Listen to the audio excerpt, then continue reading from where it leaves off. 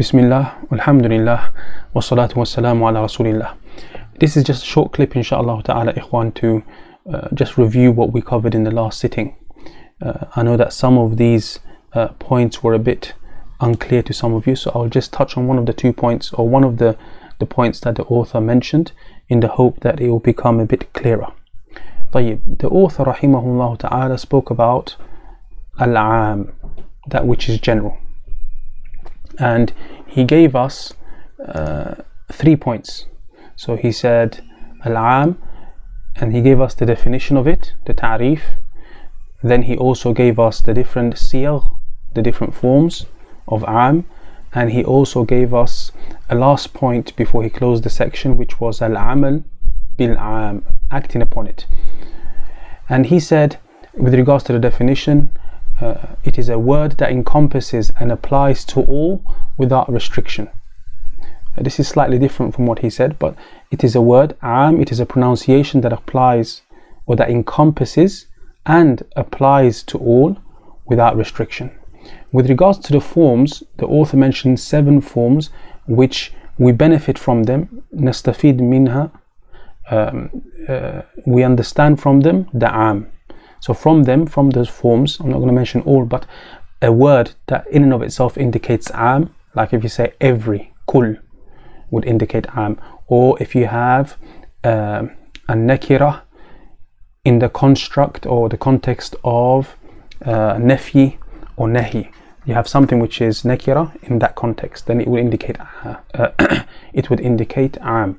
And then he finished off by speaking about acting upon the aam, and what we understood from that was that he said, or he mentioned, that we must act upon the general when we find something that is aam, is to be acted upon it, unless a researcher, a sheikh, a mufti identifies a reason that that thing is not aam. So there's a reason for it not being aam. And he spoke about that and gave the example of the hadith of the Prophet sallallahu alaihi wasallam about it is not from bir to fast whilst traveling, and he had the discussion there. You can return back to it bi'idhnillahi ta'ala, but I want to focus on one of these things to try and make it clearer, inshallah. So he mentioned al-aam, and we spoke about the definition. So imagine we had a class of 10 students. These are 10 students in our class, and one day the principal gives a command to the teacher. He says to the teacher, no student shall be given detention. No student shall be given detention.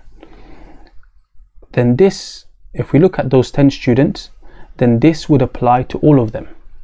It encompasses all of them, i.e. because they are all students, it encompasses all of them, and it also applies to all of them without any restriction. So in order for the teacher to fulfill this command by the principal, he wouldn't be able to give attention to any one of them. So it encompasses them and it applies to all of them.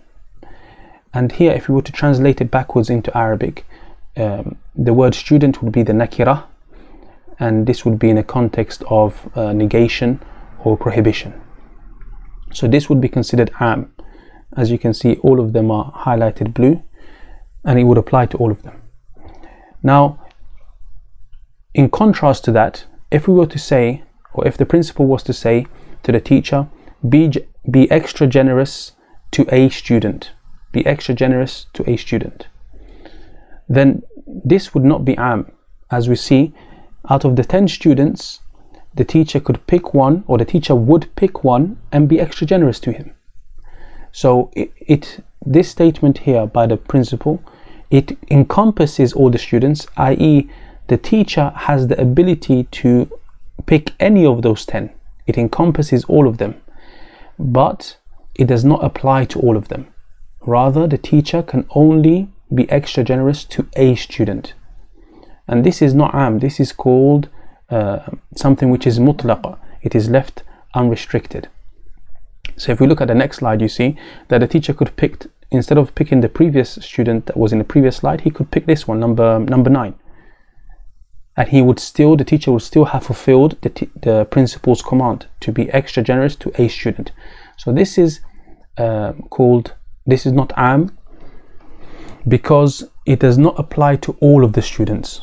So am encompasses يشمل all of the students and it applies to all of them, whereas this situation here, it encompasses, it is shumuli to all of the students, it encompasses all of them, i.e. they all have the chance, the teacher can pick any of them, but it is called from the angle of badal, from the angle of exchange.